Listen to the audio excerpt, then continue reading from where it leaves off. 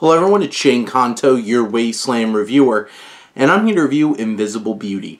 And this is a new documentary from co-director and subject of this documentary, fashion revolutionary Bethann Hardison, as this looks at her career as a pioneering black model, modeling agent, and activist.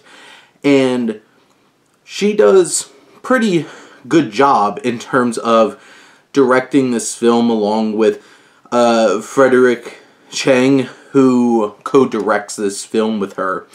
And it really captures the impact that this one woman can have on multiple layers of the modeling industry and also on just society in general in terms of just her impact on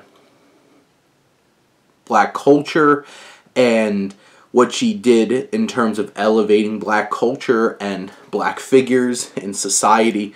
The film has some interesting commentators from Tracy Ellis Ross to Zendaya, Naomi Campbell, and it's a well-made film. It's a good-looking film. It's a nice mix of, the interviews and all this great archival footage. And it's not going to blow you away in terms of structure or anything where it stands out in a storytelling perspective. But it does feel very honest. It feels very genuine. I think it captures the impact of Hardison in a means of admiration, which makes sense. She's the one who's co-directing this film, but also capturing the challenges that she went through and the specific impact that she made. And overall, this is like I mentioned, it's a pretty standard documentary in terms of displaying information and story structure and such, but it's really this very intimate and raw look at herself that she's doing through her direction and through what she's trying to convey through this film.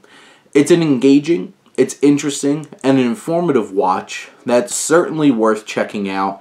I had never heard of Bethann Hardison before, but you could really feel the impact and the influence that she's had on some pretty big stars. And I think the film accomplishes that in a meaningful way and makes this a really strong and worthwhile documentary experience to go check out.